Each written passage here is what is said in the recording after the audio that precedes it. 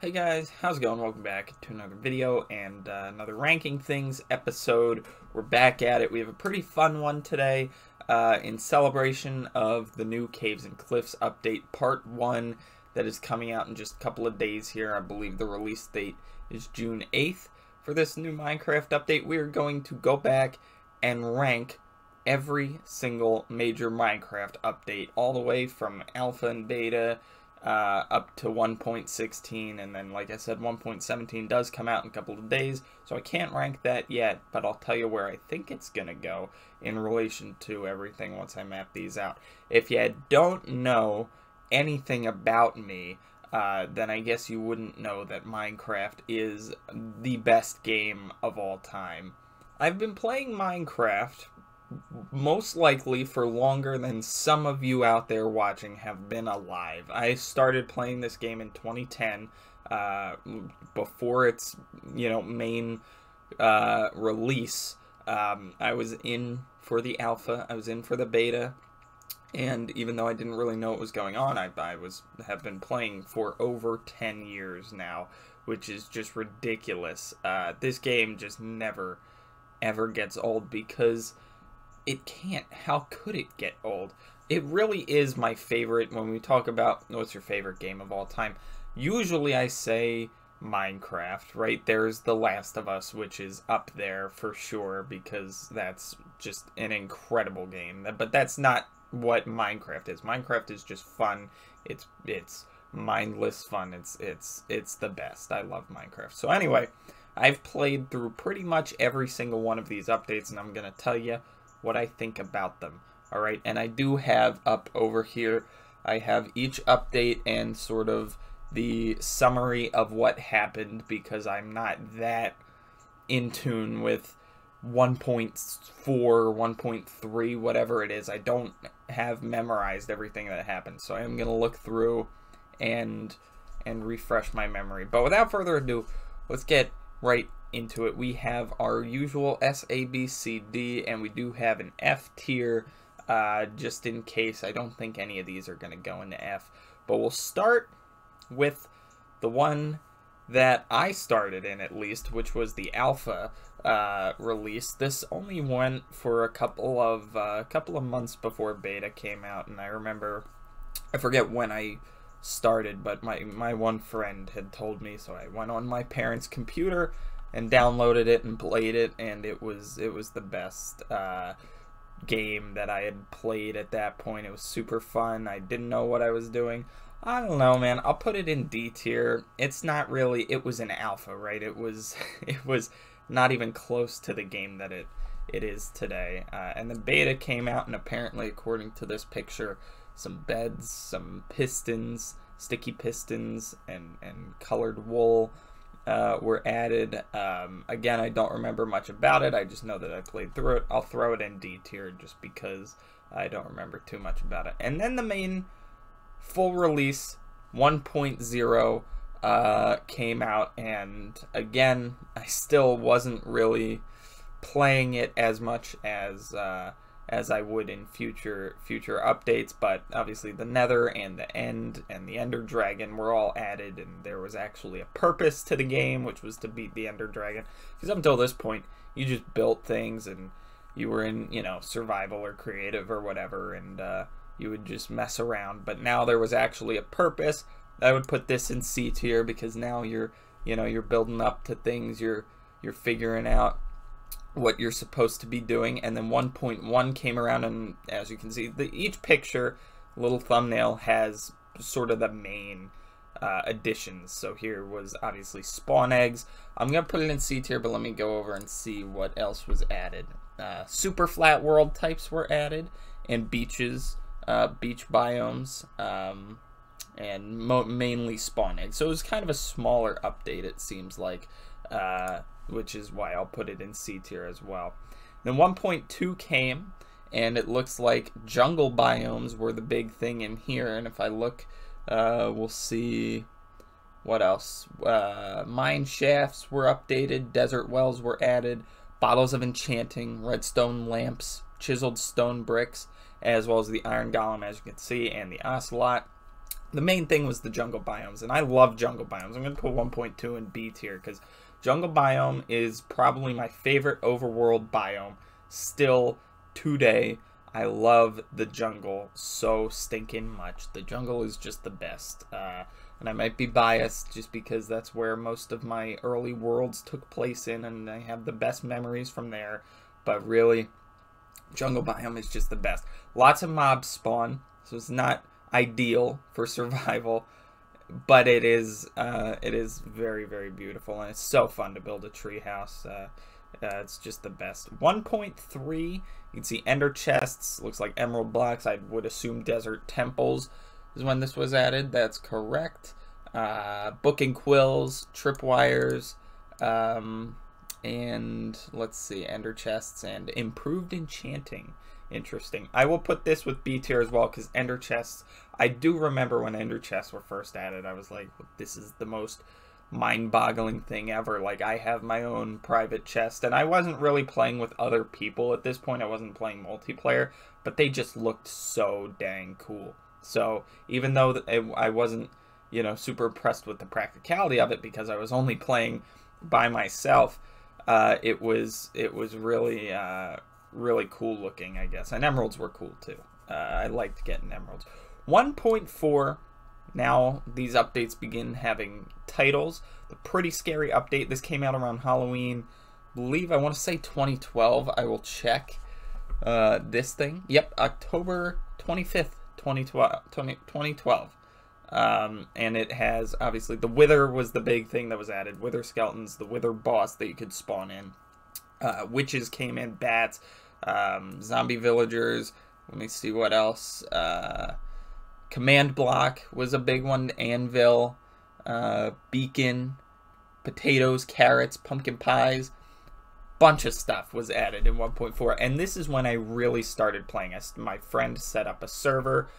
We set up a server together. I was playing on that with him and all our buddies. I probably, if you've seen my early videos, that friend is Anton. I played Minecraft with him all the time. He's been on all my old Minecraft videos from like 2015 and even before that. So 1.4, I'm going to put in the S tier. It's one of the best that I remember just because it's when I really started playing on servers with friends and when I really started getting into the game, and also just so much stuff, really, now looking back, so much stuff. But then I was really, I think one of the other things, it doesn't say on here, but I'm pretty sure this is when they added like wearable player heads. I guess with the command blocks you can spawn in, because I spawned in like Notch's player head or whatever, and I would wear it around, and I don't know, it was just stupid but fun. 1.5 was the Redstone update, and as someone who is terrible at Redstone still to this day, definitely was terrible when this came out in March 2013 according to the Minecraft forum. I wasn't super big about this update. I thought the redstone block looked a little weird, and plus I didn't really understand everything that was being added. I did like the weighted pressure plates because they looked cool, iron and gold. But beyond that, this update wasn't really useful to me. I'm going to put it down in D tier, just because I was not a fan, just because nothing really applied to me. I'll go through and I'll look and I'll see. Oh, quartz were also added. Quartz was actually one of the things that was cool about this update. I like building in quartz. It's a very pretty block. But other than that, doesn't look like anything else too major came out in 1.5. It was called the Redstone update, so that makes sense. 1.6, the horse update.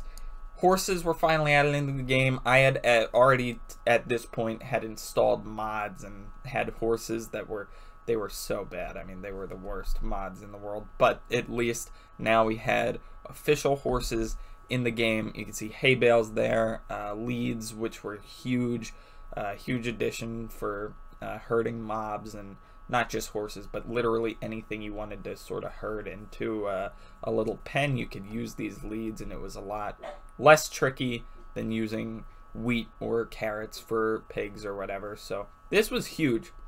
I'm going to put this in B tier, just because I think there's a couple updates that are a little bit better than it, but as far as just a major addition, horses made it, were so awesome. I was mesmerized by these horses. 1.7 was called the update that changed the world, and it added a ton of new biomes, a ton of new blocks. It added colored glass, or stained glass, I guess. It added podzol. The two main biomes were the savanna, right, with the acacia wood, and the dark oak biomes with the dark oak wood. And I'm gonna look and see, because I know there was a reason. I'll put it in A for right now, but I know that there was a reason that I did not like 1.7. I forget why. Here, it added many new biomes, generation structures, new flowers, stained glass, and new commands and stuff. Let's see. I'm gonna leave this in A. I don't remember why. At the time, I wasn't a fan of 1.7, but looking back, I mean, this is awesome. This is so cool.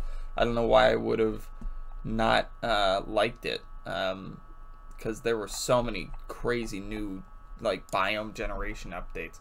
And then 1.8, the Bountiful update, which was mostly a ocean update. It added the ocean monument with the Elder Guardian boss and the Guardian mobs. It added all sorts of, you know, the Prismarine blocks, the sea lanterns, and all sorts of things. And I think that's armor stands back there, as well as granite. Oh my gosh, what the heck? Granite, andesite, and diorite, right? Were the three new sort of stone blocks. Very cool. And slime blocks, too. 1.8, I'm going to put up in A as well. This was a prime little run here for Minecraft updates. And then they had to go, and with 1.9, it really, I don't know. With 1.9, I'm torn, because it's called the combat update, which was the main, very controversial change.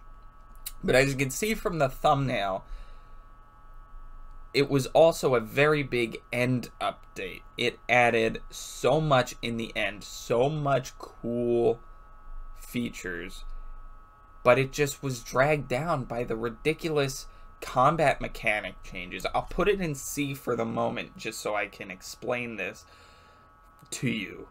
We'll start with the good. The end was completely revamped. Once you killed the Ender Dragon, pre 1.9, that was sort of it. You had no real purpose, no real reason to ever go back into the end unless you wanted End Stone. You only had that main island to work with. Maybe if you wanted to make an Enderman farm, right?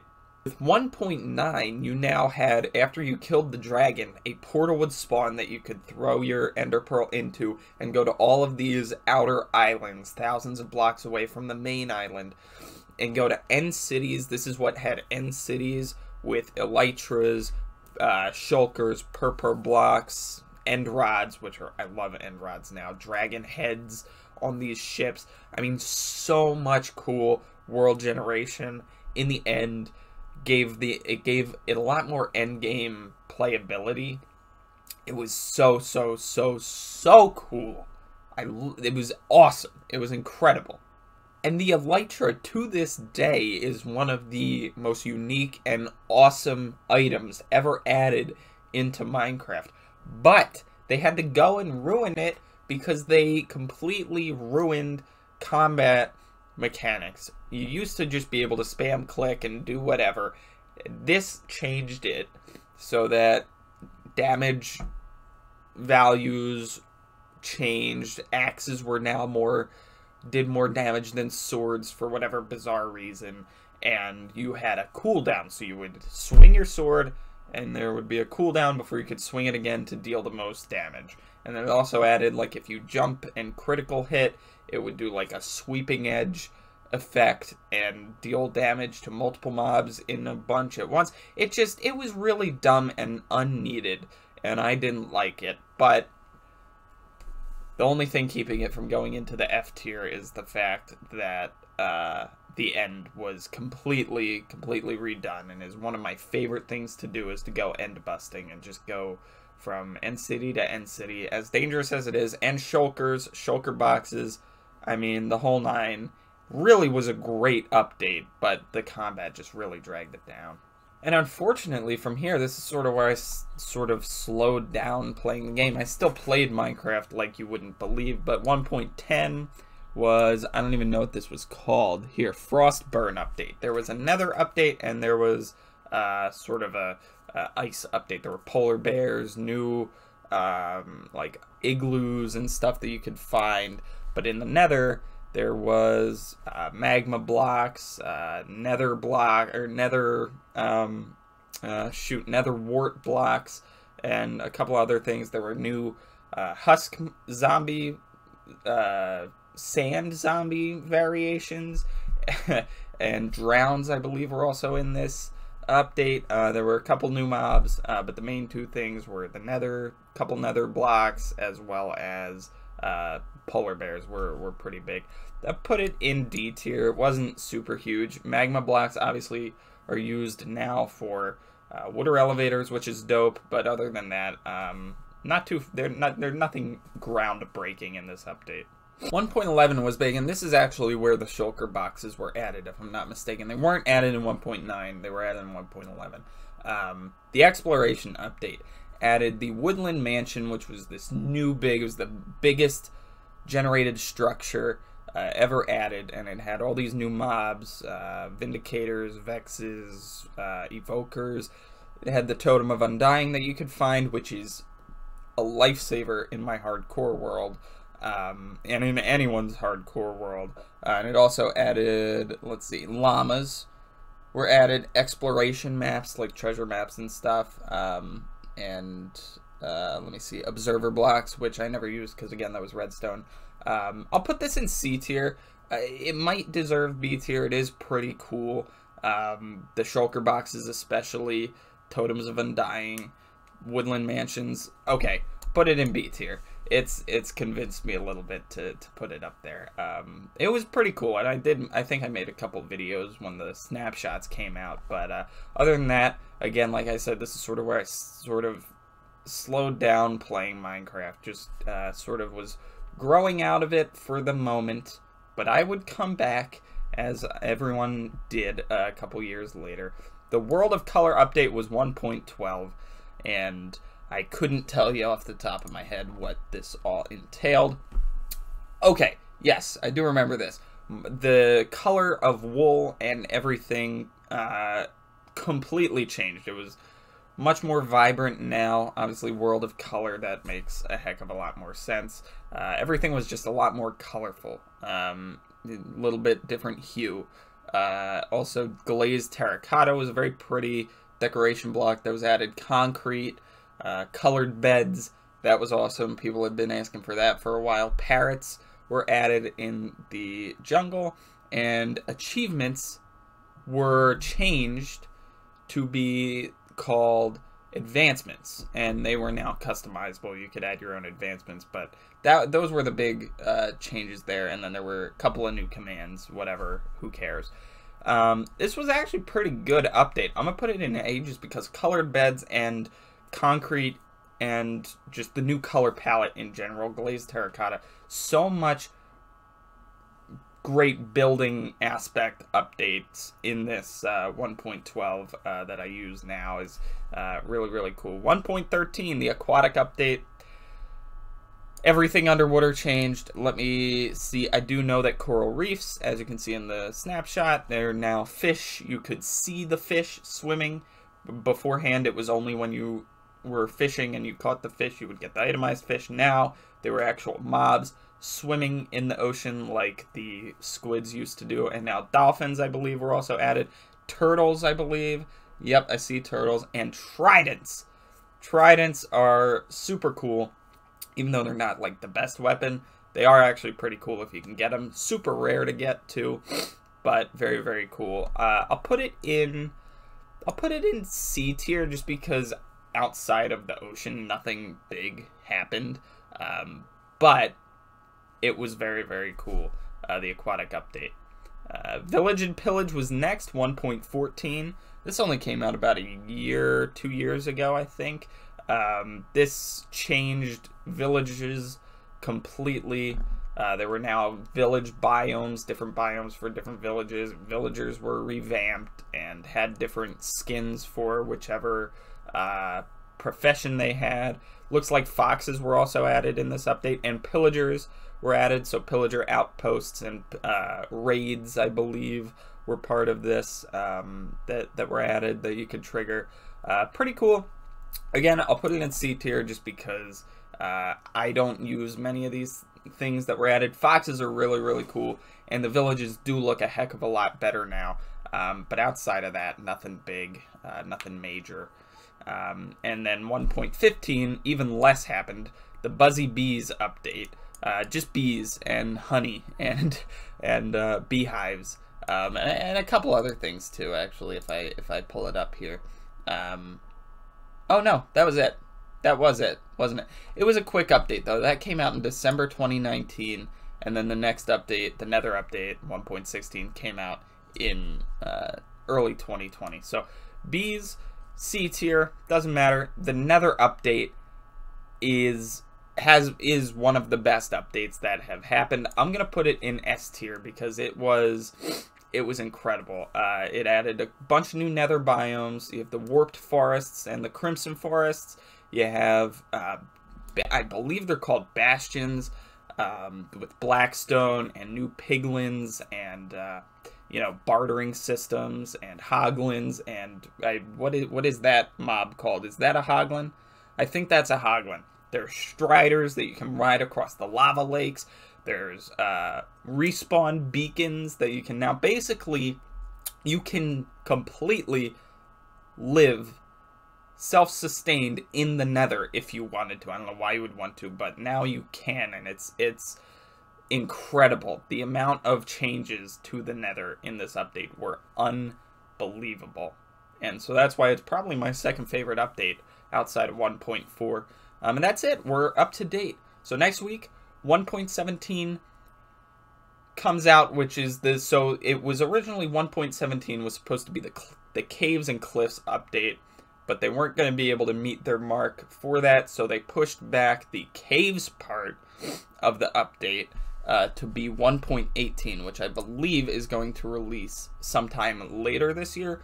1.17 is going to be technically just the caves update, I believe. Here's a list of everything that's coming out. But this does come out. This comes out next Tuesday, June 8th. All right, so keep that in mind. Amethyst blocks, amethyst clusters. Okay, copper. It looks like some of the cave features, just not the world generation, I think is the big thing. Deep slate, copper ore. Let's see what else. Dripstone.